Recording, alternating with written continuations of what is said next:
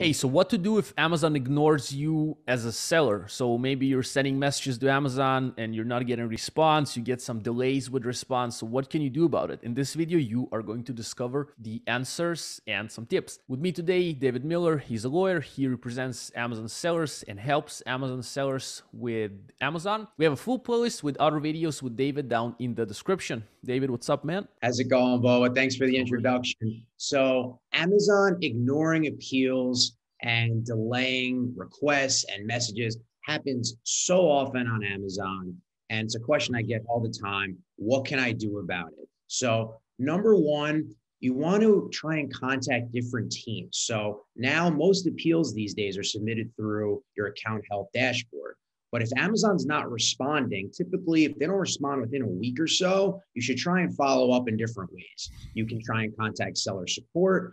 If account health is not answering and seller support isn't being helpful, you can try contacting seller performance. Seller performance isn't helpful, you can contact the Jeff Bezos at Amazon.com email address. If that's not a response or they're not helpful, you can always contact the AJASI email or the legal team. So there are so many different avenues to resolve issues on Amazon. So you don't want to just be confined to one particular team. And if they're not helpful, then you shut down.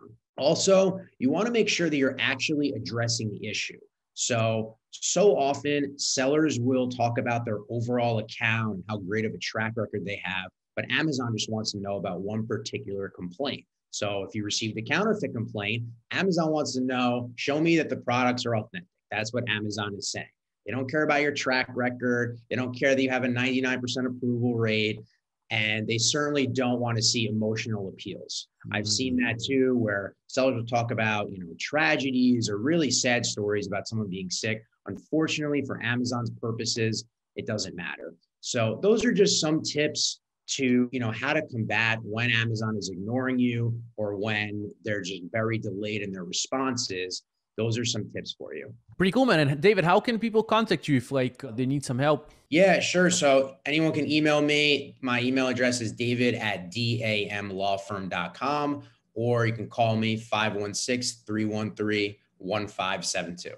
Perfect. Going to have in the description all the emails that we've mentioned today. If you want to contact Amazon in different departments, plus we're going to have David's contacts. And here on the screen, we're going to have the playlist with David with all the other videos. So again, if you're having any issues with Amazon, or if you want to stay out of trouble, then click here to watch more videos with David and have an awesome day.